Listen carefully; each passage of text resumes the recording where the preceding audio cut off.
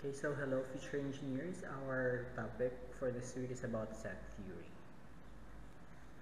So let us first define what is a set. Sets are used to define a concept of relations and functions. The study of geometry, sequences, probability, etc. requires the knowledge of sets. So the theory of sets was developed by German mathematician Georg Cantor. He first encountered sets while working on the problems on trigonometric series. Studying sets helps us categorize informations.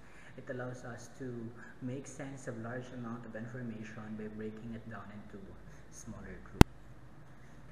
So by definition, a set is any collection of objects specified in such a way that we can determine whether a given object is or is not in the collection. In other words, a set is a collection of objects.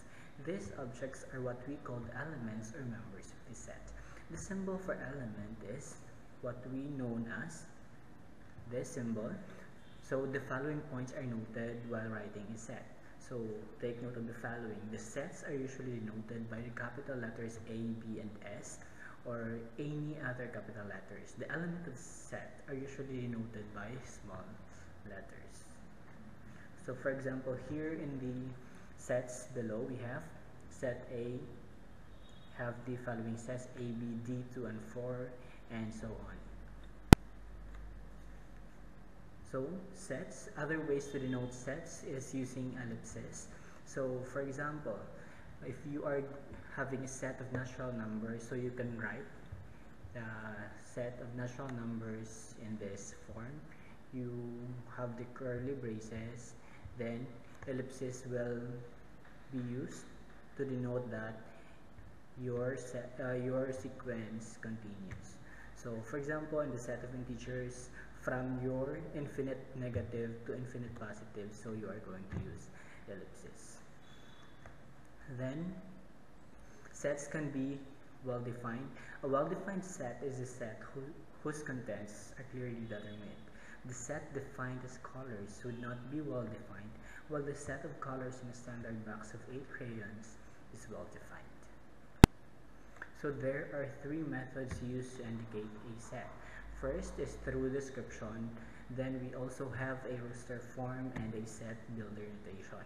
So description, through description means just that words describing what is included in the set. For example, set M is a set of months that starts with letter J. So that is an example of having your set through a description. So another one, we have through roster form or raster form. Raster form lists all the elements in the set within braces. Either we have element 1, element 2, and enclosed it in a braces. For example, we have set M is equals to January, June, July, close it in a curly braces. Then we have another way of naming or writing your set is through set builder notation. Set builder notation is frequently used in algebra. For example, we have already used this in our first or second week of discussion. For example, M is equals to, so this is read as set M is the set of all elements X such that X is the month of the year and X starts with letter J. So I know you're already familiar with this and you have been acquainted with this one, so no need to elaborate on this one. So example, what is the set of all fingers? So our solution would be to list down all the fingers. So P is equals to, or any possible letter could be used. So we have the thumb, index, middle, ring, or little. Note that there are other names for these fingers. The index finger is commonly referred to as your pointer finger. The ring finger is also known as a fourth finger, and little finger is often referred to as your pinky finger. Thus, we could have listed the set of fingers as the following form. It could also be used as a thumb, pointer, middle, fourth, and pinky, and then enclose it in a curly braces. So another example, let Y be the set of all continents of the world. So the best one to do these to indicate the set or to write the set is to list down all the elements. So let us list down the set of all continents of the world. We have Asia, Africa, North America, South America, Antarctica, Europe, and Australia. So now let us learn about different and important parameters all about sets. So we have subsets. A is a subset of B if every element of A is also contained in B. This is written in the form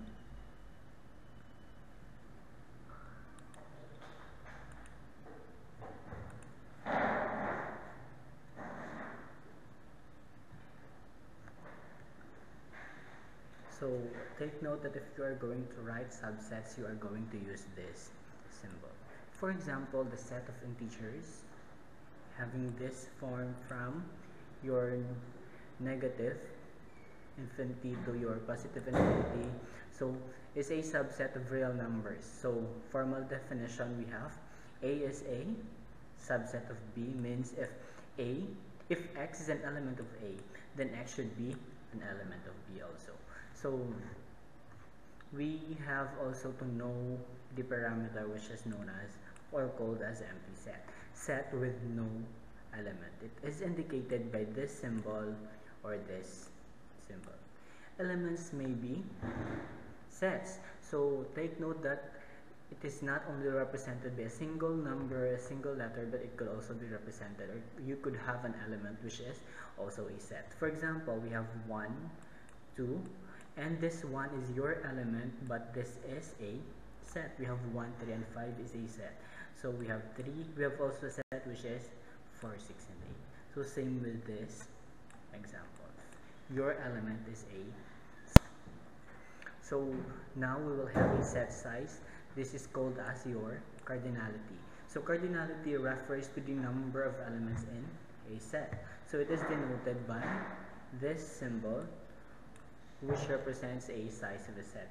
For example, if A is having an element 2, 3, 5, 7, and 8, then your cardinality will be how many elements does A have. So we have 1, 2, 3, 4, 5. So the cardinality or the set of yours, set A is equal to 5. If set A has a finite number of elements, it is a finite set. A set which is not finite is called as infinite. So we have to also know about the set relation. So you are already familiar with this one. So we have is a member of or is an element of. This is the symbol.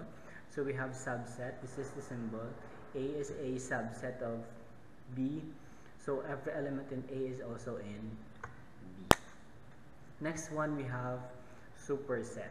So A is a superset of B. Every element in B is also in A. So that is superset. Every element of B is also in A. Next one we have proper subset having this symbol. Is A is a proper subset of B. So every element in A is also in B, and A should not be equal to B. That is your proper subset.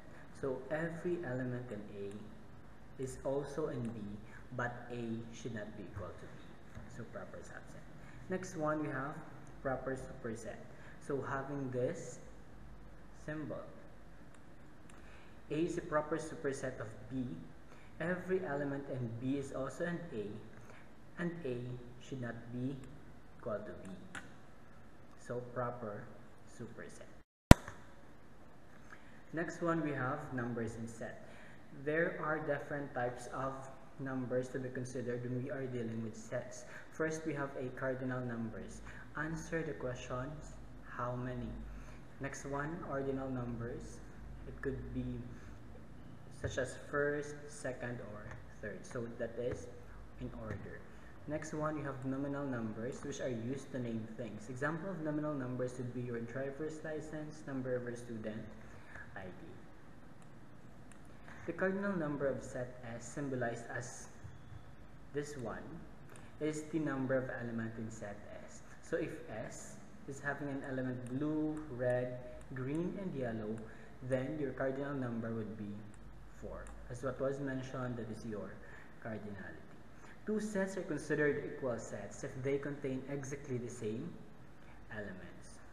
So they are equal if they contain exactly the same elements. So take note of the difference between equal sets and equivalent sets. Two sets are considered equivalent sets if they contain the same number of elements. So we are talking about cardinality if we are talking about equivalence. So if they are equal, they should contain exactly the same elements. If they are equivalent, they contain the same number of elements.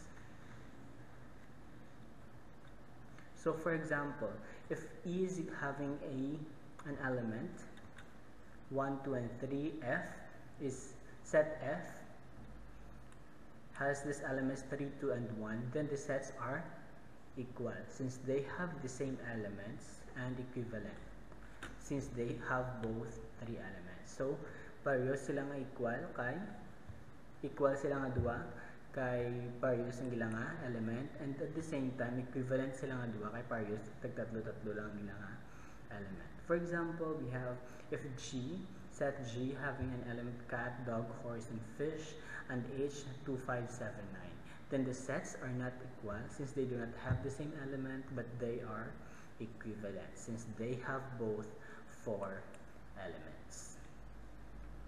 Next one, we have the power sets. So given any set, we can form a set of all possible subsets. So the set of all possible subsets is what we called as our power set. So power set or set A denoted as the symbol P open close parenthesis A.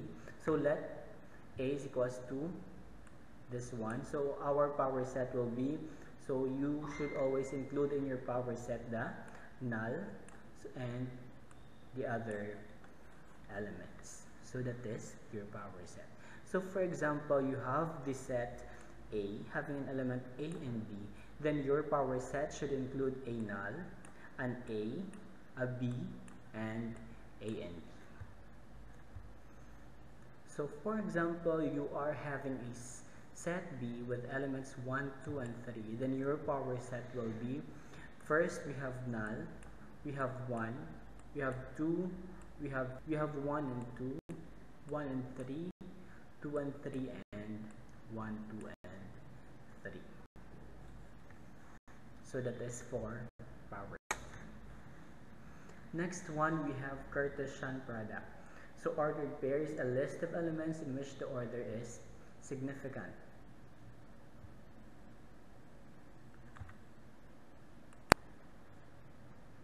Okay, so if we remember in our algebra classes, we are using this ordered pair. So we have, it is represented by this one. So we have a parenthesis, then we have separated by a comma. This is also similar to your set, but we are having your curly braces. So take note that if we are using set, the order is not significant. So next we have Cartesian product. Given two sets A and B, the set of all ordered pairs of the form A and B, where A is any element of A and B is any element of B, is called the Cartesian product of A and B. So example, for the Cartesian product, we have A, Cartesian product of A and B. So we have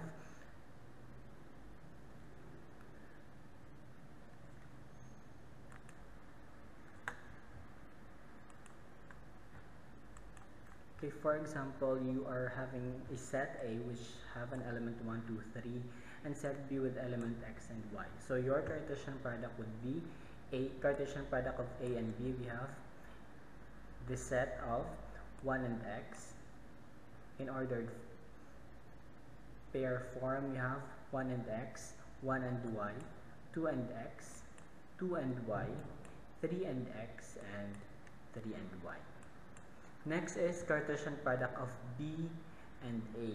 So B and A, you start with B, X and 1, Y and 1, X and 2, Y and 2, X and 3, Y and So you could also have a Cartesian product of the same set with itself. So we have B, Cartesian product of B and B, we have B squared. So we have X and X and Y and X, and Y and Y. Next one, we have set operators. So it is already presented in our previous discussion. So we have set operators. We have union. Union of two sets A and B is the set of all element in either set A or B. It is written in the form this one. So it is indicated by this one. X is an element of A or X is an element of B. Union. Intersection of two sets. A and B is the set of all elements in both sets A and B.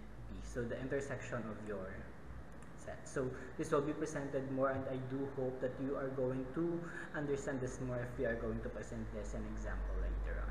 So we have also difference. If two sets A and B is the set of all elements in set A which are not in set B. So set of all elements in A which are not in B. So written by the form A minus B. So this is also referred to as your relative complement. So complement of a set is the set of all elements not in the set. So this is represented or written in the form this one with small letter C as your exponent. Need a universe of elements to draw from. So set U is your universal set. So we are having the universal set here. Set with no common elements are called your disjoint sets. So their intersection is null. So then A and B are disjoint. If A1, A2 up to the A sub n are sets and no two have the common elements, then we say that they are mutually disjoint.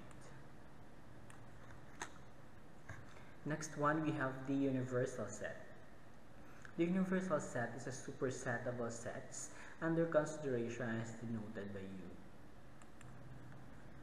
So for example, if we consider the set A, B, and C as the cricketers of India, Australia, England, whatever country would it be, then we can say that the universal set U of these sets contains all the cricketers or players of the world. So the union of two sets A and B is the set which contains all those elements which are only in A, only in B, and in both A and B, and this set is denoted by A union B. So A union B, so such that X is an element of A or X is an element of. So here are some important property of sets. So we have first one, the property of set and null. So the union of your set A and null is equal to A. The union of your A and your universal set is equal to your universal set. The union or the intersection of A with your universal set is equal to A. So the intersection of A with null is equal to null. Next one, we have idempotent properties. So we have intersection of A with itself is A. The union of A with itself is still A. So we have also commutative properties. A union B is equals to B union A. A intersection B is equals to B intersection A. So associative properties. So no matter the arrangement of your sets within the parentheses or the arrangement, so that is still, the answer will still be the same. So for as long as they are having the same operations. Next, you have distributive properties. A union of the quantity B intersection C will be A union B intersect with A union C. So Another one, intersection of this one, A intersection of the quantity B union C, that will be A intersection of B, so union with the intersection of A and C. Another one, the properties of your complement. So the complement of your null is your universal set. So the union of your set and its complement will be a universal set. So the complement of a set will be equal to that set. So the complement will be cancelled out. So the complement of your universal set will be null. So the intersection of your set with its complement will be equal to null. So we also have De Morgan's law. So De Morgan's laws will be the complement of the union of A, B, and C will be complement of C intersect with complement of B. So intersection of B complemented will be complement of A union with complement of B. So another one, we have absorption loss. So we have A intersect with A union B is equal to A union of the union to the quantity of the intersection of A and B will be equal to A. So just take note of this formulas. We are not going to apply this in solving for the problems, but just take note of the important properties of the set. So for example, we have this in order for you to better understand the properties of a set. So you could have a set of your 10 friends. Suppose you have a friend, we have the following list. So it is normal to use lowercase letter for them since they are treated as your element of your set. So we have Alex, Blair, Cassie, Drew, Aaron, Francis, Glenn, Hunter, Ira, and Jade as your friends. Each friend is considered to be the element of your set. So now let's say that Alex, Cassie, Drew, and Hunter play soccer.